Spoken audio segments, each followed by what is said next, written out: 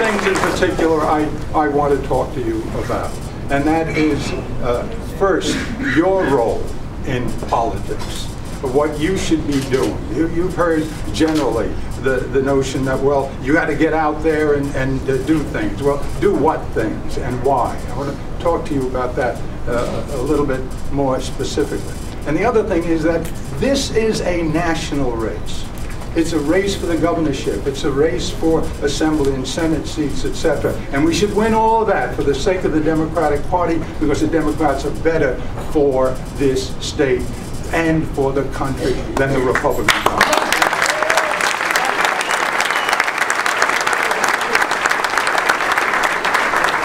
And that's a point I want to make, maybe even a little bit tediously. We are better. There are different ways to govern.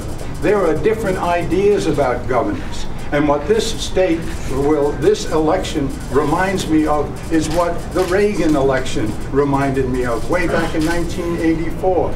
It goes all the way back to the Great Depression. Republicans have specific ideas about the economy.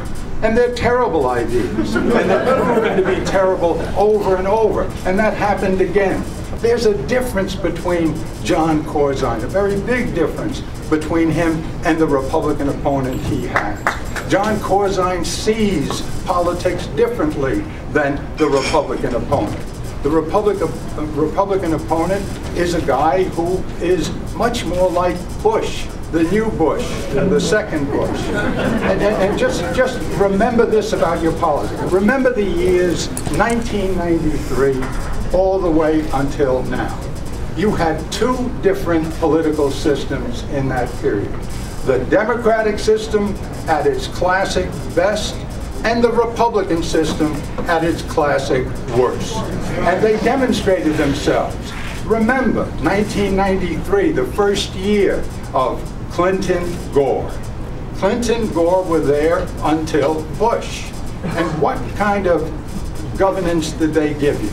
They gave you democratic governance. They gave you governance that believes in all the people in the community being important, especially the ones that need, because government was invented to fill the space that is left by the private system. Abraham Lincoln had it perfectly. Government's the coming together of people to do for one another collectively, as you're doing it collectively, that's government. Government is the coming together of people to do for one another collectively what they could not do as well or at all privately. If you could do it privately, you don't need government. If the private system of the United States of America from the first day of our constitutional existence had taken care of sick old people, you wouldn't have had to wait until 1965 for government to say we have to take care of sick old people who don't have money. And so there are different ideas about governance. And the Democratic idea is, look, when the private system and philanthropy are not enough, you've got to fill that space. Jon Corzine thinks the same way about education and health care. If I were writing a Constitution all over again, I would have added those two things to the Constitution of the United States of America. The Constitution in New York, incidentally, has poverty in it. The Constitution should have said in the beginning, free speech, free this, free that. Also, education for everybody to a certain level, absolutely mandated. And health care for all the people who need it and can't afford it.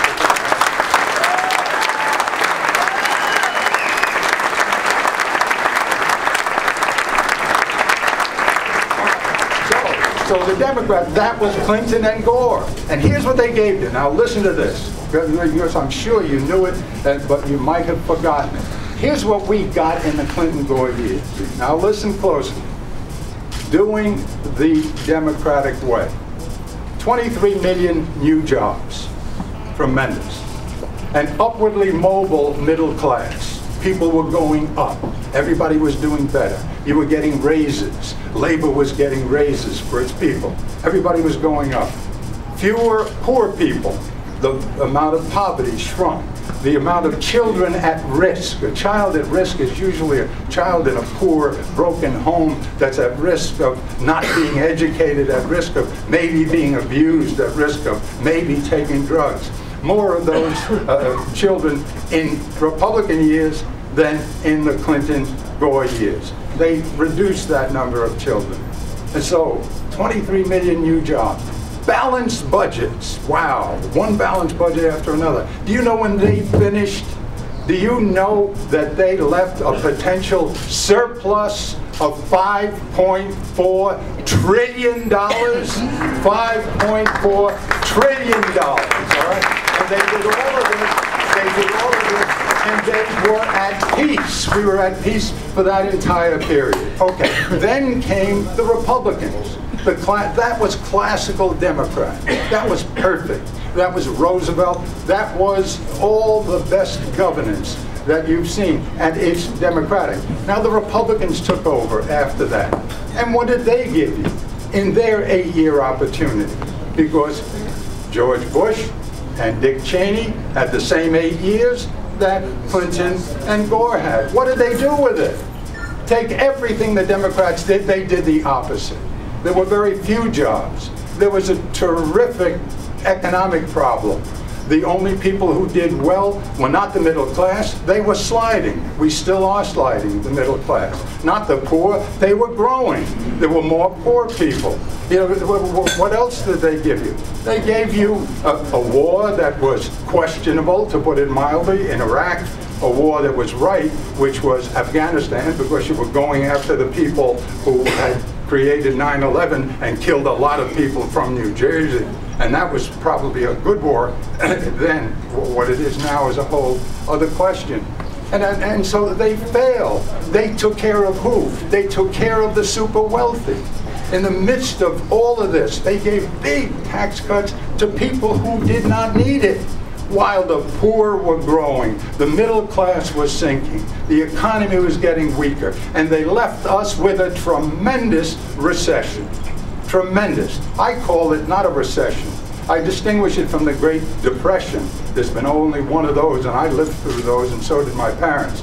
But this is a great recession. And it was born by Bush-type politics that were known as supply side. You've heard supply side, right? Do you know what supply side means? Supply side means this. And Ronald Reagan used the language, and the guy he ran with was George Bush Sr., the old man. And here's what the principle was. If you take care of the people at the top, if you give them tax cuts, the more you give them, what happens, now I'm talking about the top, the very top. I'm not talking about middle class people. I'm talking about the very top. If you do that, what happens automatically is that the wheels of commerce start spinning faster and faster. You do more and more business, and in the end you get back all the money you gave up in tax cuts plus more. And who's saying that too? His Republican opponent is saying that. He said it very recently. He's got some kind of plan which he's going to give benefits to the people at the top, and that will produce all kinds of wealth that he can put back into the budget. That's called supply side. Did it work? Of course not. It didn't work when it was called trickle down. That was in Roosevelt. And it didn't work when it was called supply side, and it didn't work when it was used by Bush and Cheney. It left us for dead economically, and it won't work when his Republican opponent, God forbid, gets the Senate. This is national. This is national. What we're talking about is going to affect all of America. They're after Jon Corzine. Who? The Republicans. Which Republicans? Republicans like his opponent. Republicans like the supply-siders. They are supply-siders. And they're after him. You can read it in the papers. The Republicans are trying to win the New Jersey governorship from Jon Corzine. Why? Because it makes a point for the whole nation. He's wrong. His opponent is right. Let's go back to supply side. Let's try the trickle-down theory that left us for dead. Let's try George Bush's theory, which left us for dead economically. That's what's bringing me from New York here, in addition to wanting to be in New Jersey and being for a guy I think is a great governor already and going to be a greater one. There are big things at stake here. Now, what can you do about it? You've got, what, 200-300 votes in this room, perhaps. Yeah, that's all you have. but you can multiply it many times by word of mouth. And make no mistake about word of mouth, it is still the best kind of communication. You get the television, you get the magazine,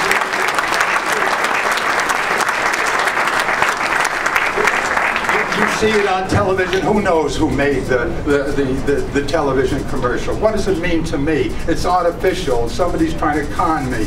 If you read it in a newspaper, read it in a magazine, its credibility is not established. But when a human being walks up to you, an intelligent one and a well-intentioned one, and says with all his or her heart, listen, I know this man, I know the issue, I know what's happening. You've got to vote this way for your sake, for the sake of New Jersey, and for the sake of the United States of America. These Republicans are making Jon Corzine a big crusade to bring him down. Why? Because they want power. Where? In New Jersey?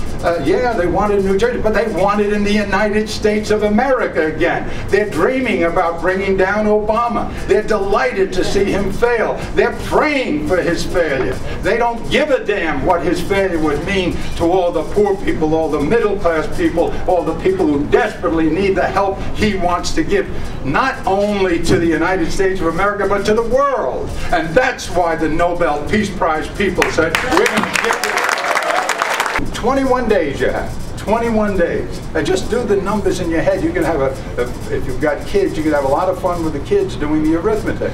What happens when you multiply, when you take one person and say, effectively, this is the case for Jon Corzine, this is why it's so important. It is certainly important for our county, it's important for our state, it's important for the state very, very significantly, but it's important for the United States of America. And then that person goes and tells another 10, 12 people, and those 10 to 12 people tell us, how many votes do you think that much? Hey, look, you can win by one vote. I won in 1982 when nobody gave me a shot. The only people I had, they had Koch, they had the New York Times, they had Rupert Murdoch, they had the Post, they had the Daily News. I didn't have anything. They outspent me by twice the money as I had the unions of the...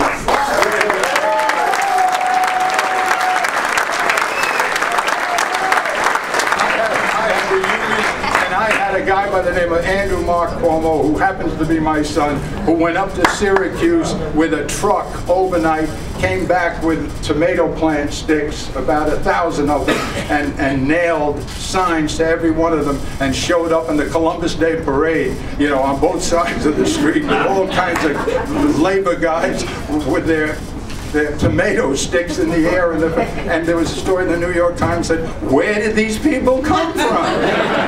And we won. We won by 6 points. How? Word of mouth, individuals, hand in hand, right, looking at the other person in the eye and say, this is important. That's what you have to do. You cannot count on just your own vote. You've got to multiply that vote over and over and over again. And look, Jon Corzine, I know, I was a governor for 12 years. That is a great, great privilege. It's also a great, great ordeal. You can learn a lot about how to be a governor in 12 years. And I know how good he has been under these circumstances. I'm not good at lying for people. I know I'm a lawyer, but I am not good at lying for people. And I wouldn't lie for Jon Corzine. He is a great governor who's going to be a greater one when you give him this victory, because it will then be clear that he took on the best case the Republicans can make, the best case they could throw at him, and he beat them. They tried to bring him down, and he won. That makes him a national figure. He's already a good friend of the Obamas. He was there helping Obama in the beginning. He put out the first economic plan and helped Obama write his plan. It's not a bad idea, if you're a governor, to have a president as a friend. I told you you didn't need me, you didn't need me. I've enjoyed this thing a lot more than you did. Just remember the basic points. Just remember the basic point. What's at stake here is, yes, the great state of New Jersey. And I hope that I know you're going to be successful. And I know you're going to go after that with all of these wonderfully devoted political leaders in this room and many more that happen not to be here. You're going to make New Jersey better and better. It's already either the #1 or #2 per capita wealth people in the state. It's also one of the most beautiful places in the state. And you will make it one of the most important political entities in the United States of America. It's already a great place to live. And I hope you will make it greater. I will try to do my part to make New York almost as good as New Jersey. And we'll do that too. So remember what's at stake here. It's a lot more than an ordinary race. It's a race that has national implications. You're dealing with big ideas, their big idea and our big idea. And our big idea has always been better. We believe in all the people. We don't care what color they are. We don't care where they came from. We are particularly interested in them if they're poor, or they're invalided, or they're diseased, or they're sick. And we know that there are needs for government to deal with those people because there's a limitation on what the private sector will do for you. That's what we believe. The other guys don't believe that. That doesn't make them sinners, but they don't believe it. We do. The country needs what we have. Jon Corzine is what we have. We've got to make him.